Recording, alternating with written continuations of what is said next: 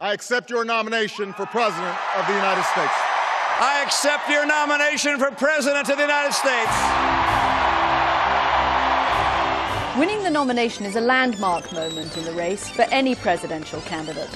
But hold on a minute. You only get the nomination by getting the support of delegates. They are sort of party grandees, important people who get to decide things at the convention. The number of delegates in each state is based largely on its size, so win the state and you win more delegates. The candidate who gets the majority of these delegates gets the nomination. The savvy trick is to win states that vote early in the primary process. Political buffs call it controlling the calendar. The first two states to vote are Iowa and New Hampshire.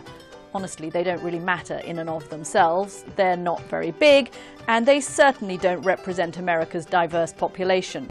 But a good showing in Iowa and New Hampshire creates a sense of momentum, and with that comes exposure. Win Iowa and suddenly you'll be all over television. It's great free publicity.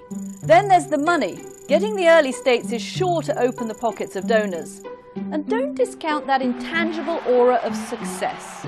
People love a winner. And we go to South Dakota and Oregon and Washington. Although there have been candidates who've taken that whole success thing just a little too far. But if the candidate manages to keep their head while others are losing theirs, they make it to March, where the stakes and states and number of precious delegates gets bigger. This is where long-term strategy is crucial. A candidate can't be everywhere at once, and with a lot of states voting on the same day, how does a candidate decide where to focus their efforts? Here's an example.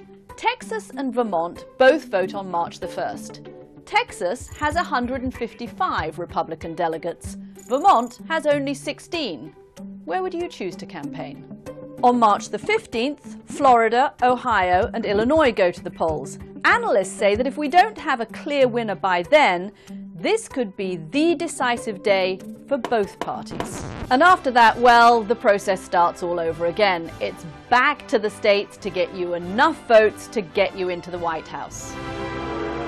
Running for President of the United States is the world's biggest endurance test. Really, would you do it?